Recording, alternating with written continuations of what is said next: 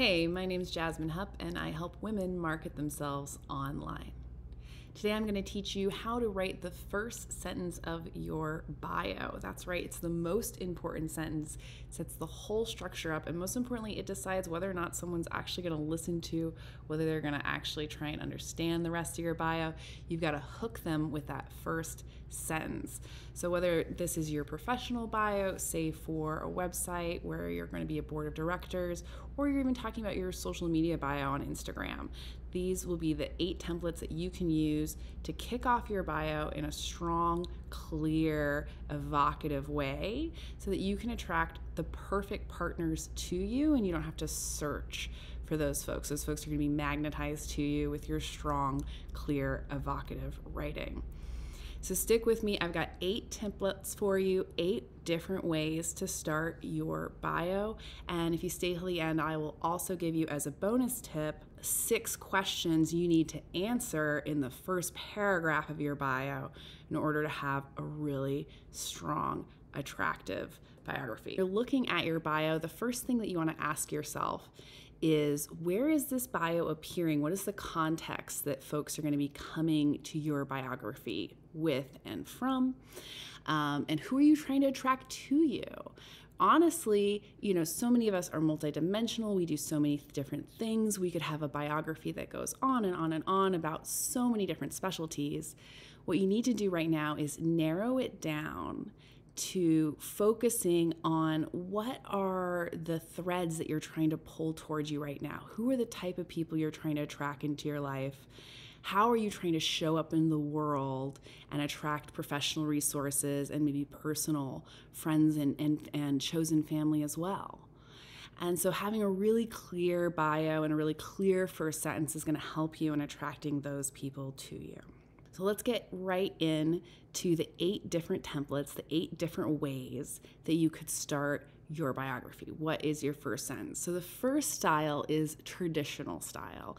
And that would be simply saying, Jazmin is an entrepreneur, using terms that people are familiar with, very simply just stating you are something that someone is familiar with. Great first sentence, no problem. Second most popular style I like to call traditional with purpose. That means we're still using terms that everyone's kind of familiar with, professions that we're all familiar with, of course. What you're going to do is to add a little bit of twist, to add a bit of interest, to add a bit of the flavor that you're looking to impart in your bio. You're going to say what your purpose is with that traditional job. So example here is, Jody is an accountant who supports solo entrepreneurs to stop stressing about their finances. Next, the third popular first sentence template for your bio is what I call, I'm 3 shades of the same thing. If you do something that's pretty unique or not as readily talked about, maybe uses a lot of words that people don't know commonly,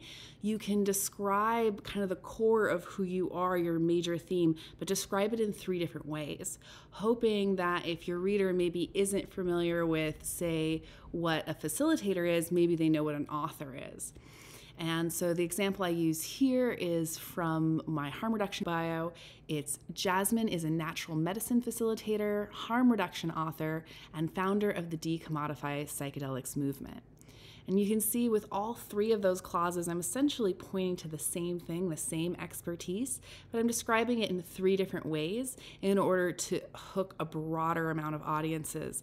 And that's really useful if your bio is going to be seen in a lot of different contexts. Say it's your social media bio or your website bio, where you have folks coming in from multiple different industries or multiple contexts to meet you. You might want to describe yourself in 3 different ways. Number 4 is to just admit right up front that you're 3 different things. This is really common, I find, in newer bios. As we get older, we amass so many different expertises, and the list can honestly go on and on and on. I encourage you to limit the number of things that you claim you are in your first sentence of your bio to 3 things. You may, at the end, in a longer bio, expand into more things that you also do or hobbies, but humans tend to not be able to remember more than 1 to 3 things about anybody. So to simplify it and to make your bio easier to read and easier to remember, you want to simplify your expertises down to just 3. So this example is, Jess is a yoga teacher, Reiki practitioner, and business coach. And if you are going for I'm 3 different things, try and go for terminology that most folks would understand, because again, you're asking them to understand 3 different aspects of you. So you want to use as simple terms as possible, words most people would know, as opposed to something super specialized. The next template that you can use is using the different aspects of yourself, your different expertises, to explain how and why you founded your company. So this example is, Jennifer is a leader in women's health and cannabis science. She founded Nuco Beauty Company to create organic products for women after her mother's battle with breast cancer. So you can see how we've used different methods from earlier in the video and combined them into explaining why and how she's starting this company. We're mentioning her different expertises, we're mentioning that she's a founder, and we're mentioning her why, her purpose, or what got her started in this direction. Really popular in founder bios to do all of those things if you can in the first sentence or 2. The next option is to create your own terminology for what you are, to your own profession. For this example, you call this, I created my own title, so I will explain. And the example is, Jazmin is a human programmer. She helps neurodiverse humans create routines for healthy and balanced lives. So I've created this term for myself in this context called a human programmer. You might know what a human is, you might know what a programmer is, but of course they're not usually used together in this way.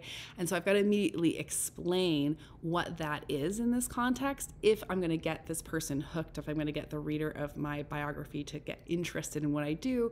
Because if I say I'm a human programmer and don't provide any other context, most people honestly are just going to ignore and forget terms that they don't understand.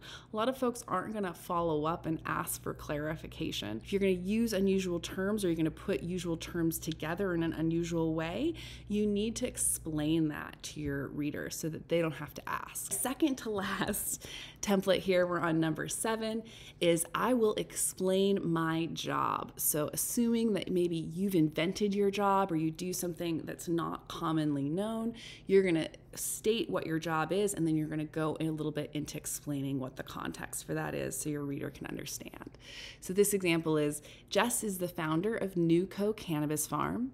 On a mission to provide top quality cannabis products to Californians, she is focused on regenerative cultivation with seed-grown and sun-grown cannabis. So that's a great example where you're learning a little bit about where they are, what their values are, and what their mission is and why they founded this company. Okay, we're finally there. Number 8, the last template for the first sentence of your bio is really just for folks who have a pretty mature career where they've mastered multiple subjects or they've just done a lot of noteworthy things. You want to just really lay it into the bio. This is more like a movie or a film bio, for example.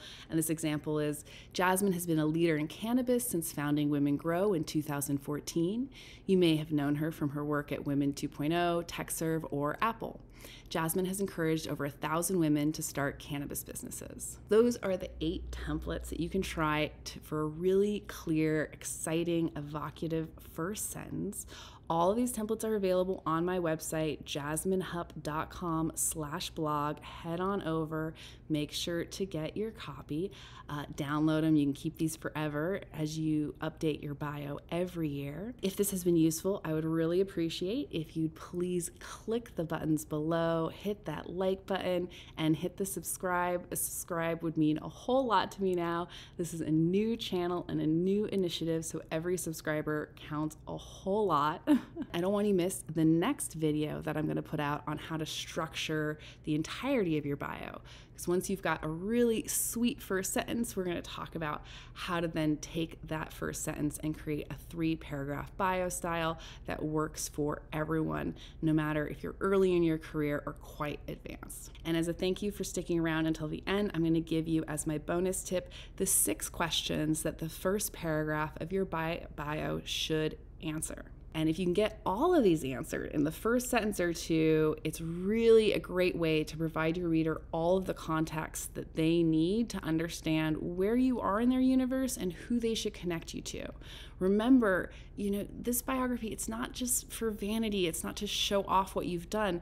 What you want to do is provide context to people, provide a leg up in understanding who you are and what you're here for, so that they can help connect you to the resources and the people that they know that you need. So this isn't a vanity exercise. This is actually an exercise in being so clear that you don't have to dig, you don't have to struggle for the connections you're looking for. Those come to you, those introductions come to you easily and succinctly.